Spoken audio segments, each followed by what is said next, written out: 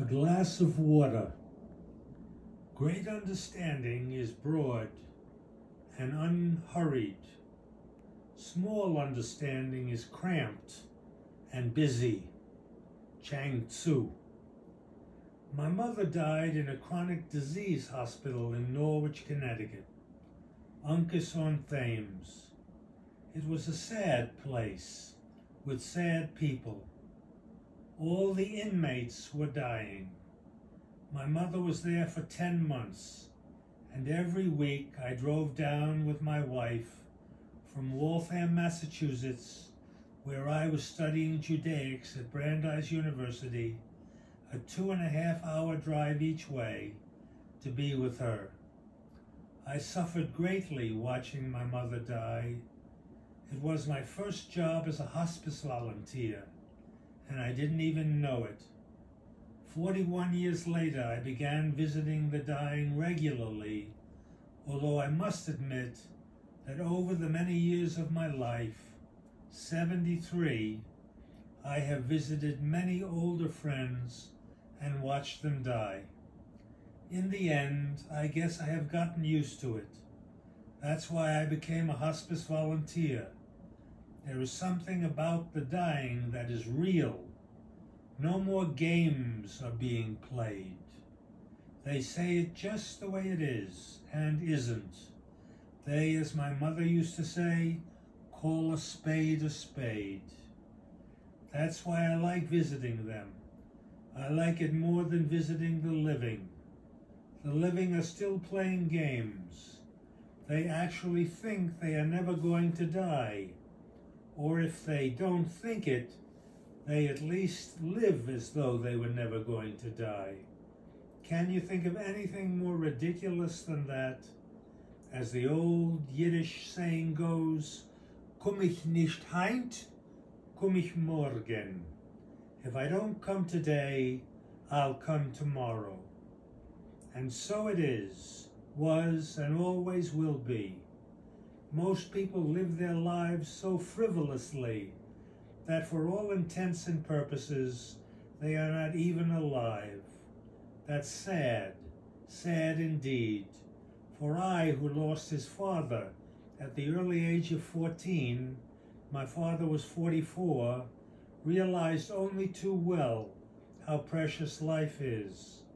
I live my own life every day with one foot in the grave. That's what our great sages always said to do.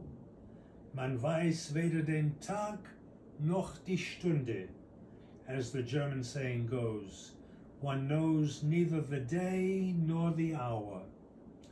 And so I went to visit my mother every weekend for 10 months and watched her die a very painful death from cancer of the breast and then of the bones.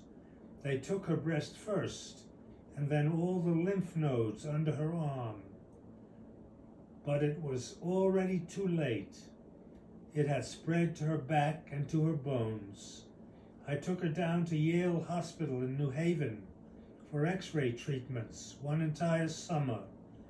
The net result was that she collapsed in my arms, and my wife and I had to pick her up by the hands and feet and throw her up onto her bed. It was the second most tragic event in my life, watching my mother die. The first event, as I have written elsewhere, was the death of my father. And yet, it was a blessing to be able to spend the last 10 months of my mother's life with her. And she also left me a great blessing at the very end of her life, in addition to all the blessings she left me while she was alive. The night before she died, my brother and I were in her room.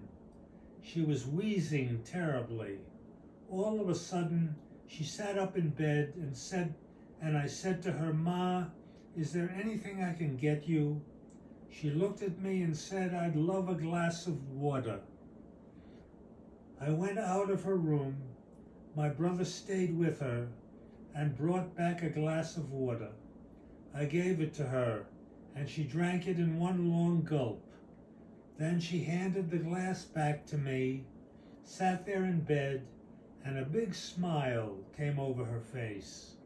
I saw her lovely soft brown eyes with their blue rim around them. She smiled once again, then leaned back on her pillow and began to breathe heavily. My brother and I left her room. We just couldn't stay there and watch her die. We were too young.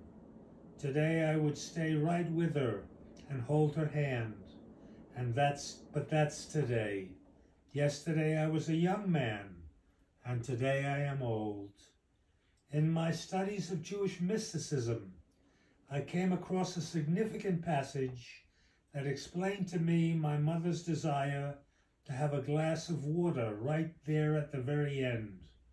The Jewish mystics, the throne mystics of the 2nd to the 10th centuries, believed that the soul, in its approach to the heavenly gates, sees the mansion, the palace of the divine.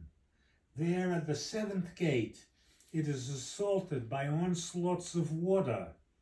If the soul says to the guardian angel before the palace gates, "What is this water that assaults me?"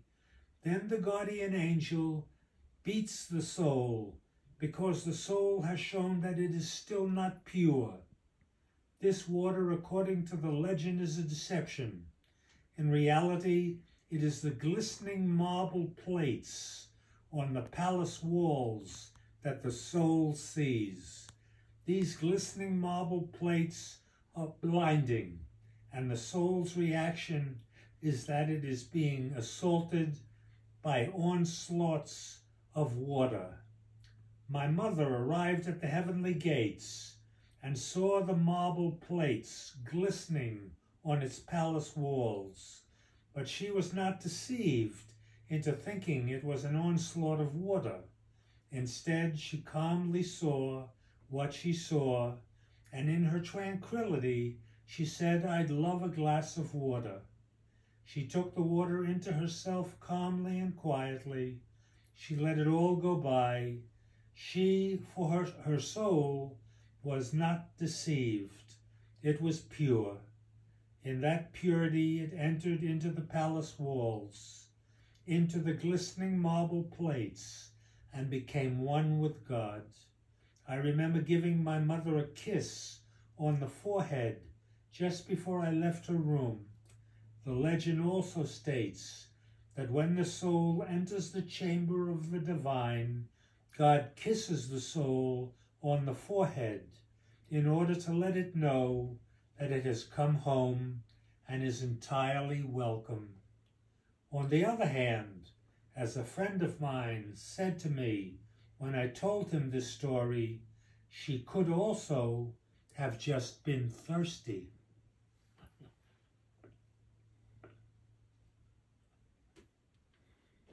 Very good, Diggy.